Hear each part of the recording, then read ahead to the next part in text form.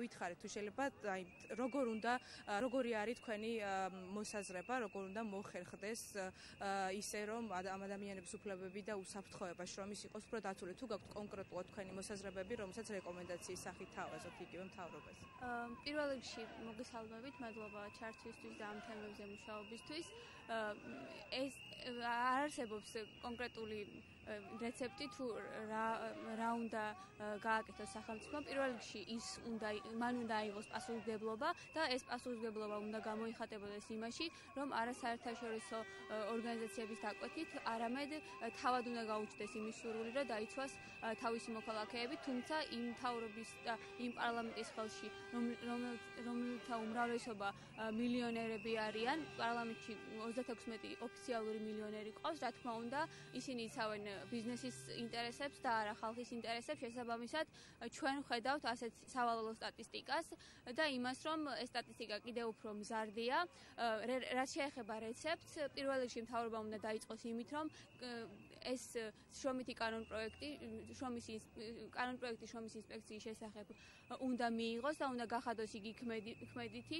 მაგალითად, ამ კანონპროექტში ჩვენ ხედავთ იმას, რომ მას არ შეუძლია რეალურად დააკისროს გარკვეული ვალდებულებები კომპანიებს, რადგანაც არ აქვს მას სასამართლოს გარეშე იმის უფლება, რომ შეაჩეროს გარკვეული წარმოება იმის გამო, რომ არ არის დაცული შრომითი უსაფრთხოება.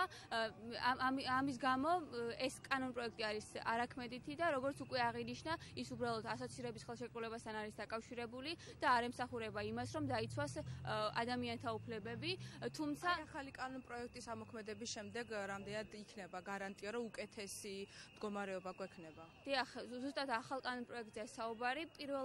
პირველი საკომისიო მოსმენის შემდეგ ჩვენ გვაქვს იმის მოლოდინი, რომ ეკონომიკის სამინისტრო, რომელიც ღიად უპირისპირდება შრომის ინსპექციის კანონპროექტს, დაბლოკავს ამ კანონპროექტს და ან ისე გაუშვებს, რომ ის გახდეს არაქმედითი. მაგალითად, ეს კანონპროექტი ითვალისწინებს, რომ ისეთი დიდარი კომპანიები, როგორც დღეს საქართველოში არიან, მხოლოდ 50-დან 1200 ლარამდე ჯარიმით შემოიფარგლონ მათი დაჯარიმება და ეს კანონპროექტი იმასაც არ ითვალისწინებს, რომ შეუჩერდეთ მათ გარკვეული დროის განმავლობაში წარმოება. ერთსაც აღნიშნავ, ეს კანონპროექტი მხოლოდ მშენებლობებს და ჩვენი აქცია მხოლოდ მშენებლობებს არ ეხება. მანამდე ჩვენ გვახსოვს ტყიბულში 4 დარუპული მეშახტე და სხვადასხვა შემთხვევები, როდესაც ადამიანები იღუპებიან არა მარტო მშენებლობებზე, არამედ შახტებში და ასე შემდეგ.